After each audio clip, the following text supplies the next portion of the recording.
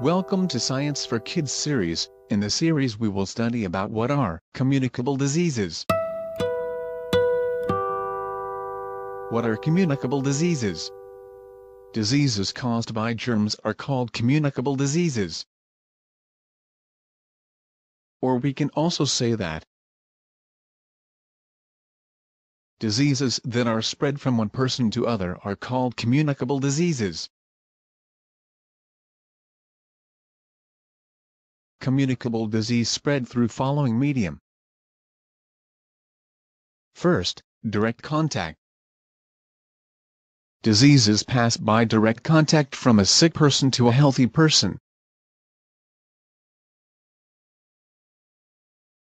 If you do handshake with sick person, disease pass to you.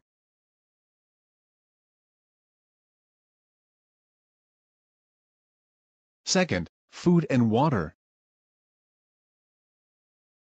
As you read earlier, uncovered food and damp water have lots of germs. Flies and cockroaches carry germs. When you eat your food, germs goes inside your body and cause many dangerous diseases. Third, insects. When a mosquito sucks the blood of the sick person, it also sucks the germs present on the skin. And when mosquito bites a healthy person, germs pass to healthy person and cause many diseases.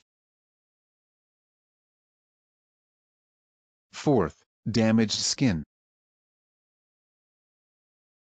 When you get hurt and your skin is damaged, germs enter your body and cause diseases.